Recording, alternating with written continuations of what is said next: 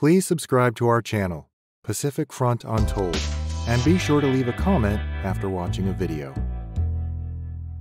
How did Prince Konoe Fumimalo, once described as morose, lazy, and someone with no ambitions, end up shaping much of 20th century Japan?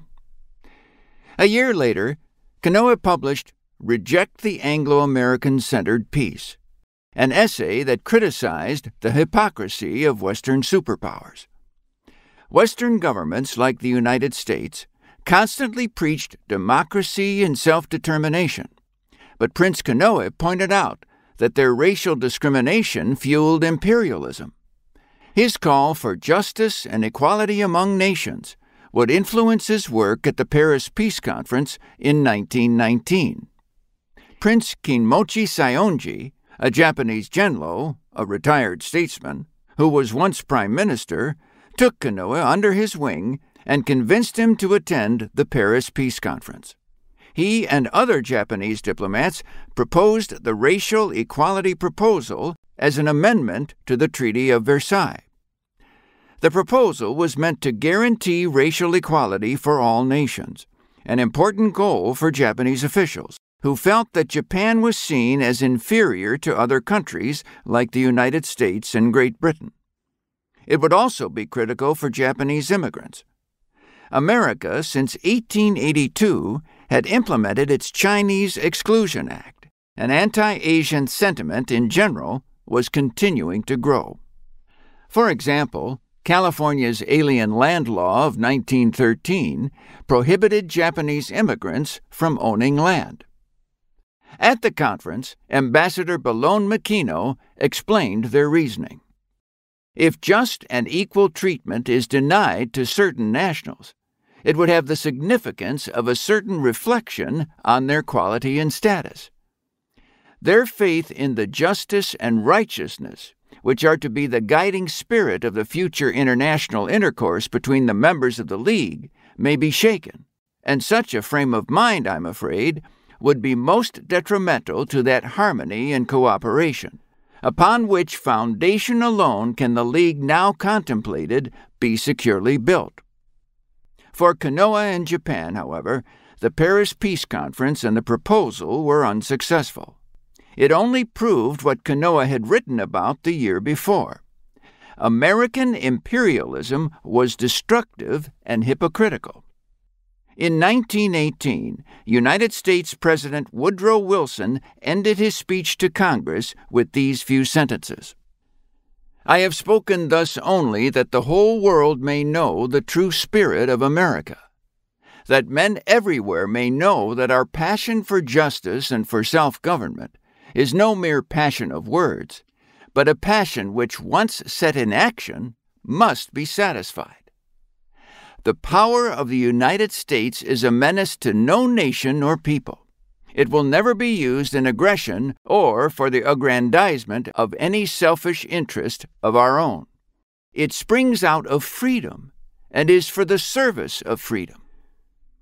Based on his speech, justice and self-government were major priorities for the United States, and so was being unselfish. Yet, what happened during the Paris Peace Conference sent out a different message. The proposal received majority approval and support from countries like France, Italy, Greece, Czechoslovakia, Brazil, and China. However, the United States and Britain were the major barriers to the proposal. Britain decided not to vote, and President Wilson chose to overturn it using the unanimity rule, even though the majority of nations approved it.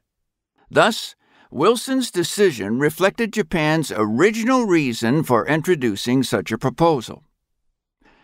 The Treaty of Versailles was critical, ending World War I and establishing hope for peace. Yet, what is less known is what the treaty could have meant for the 20th century world. Furthermore, for many ordinary people around the globe not involved with the Paris Peace Conference or the creation of treaties, it was a symbolic loss. British Columbia resident Harry Hastings was outspoken regarding the rejection of the proposal and racial inequality in general. Hastings was part of a growing Asian consciousness that emerged during the period. In a letter to the editor, responding to the Victoria Daily Colonist newspaper, he wrote, "Japan's stand is a test of sincerity of the white races," which reflected some Japanese intellectuals' ideas of the proposal being a litmus test of the sincerity of Wilsonian idealism. Prince Konoe's role in pushing the racial equality proposal was just a moment in his career that eventually reached the level of prime minister in 1940. From an early age, he had goals of bringing democracy to Japan and defending Japan's status, since he was well aware of Anglo-American imperialism maintaining the global status quo.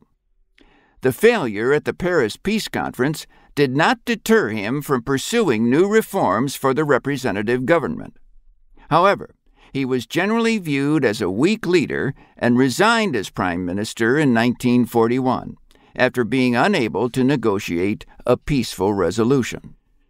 His role in helping formulate the U.S.-Japanese relations that would lead to World War II was critical, and it had roots in the racial equality proposal.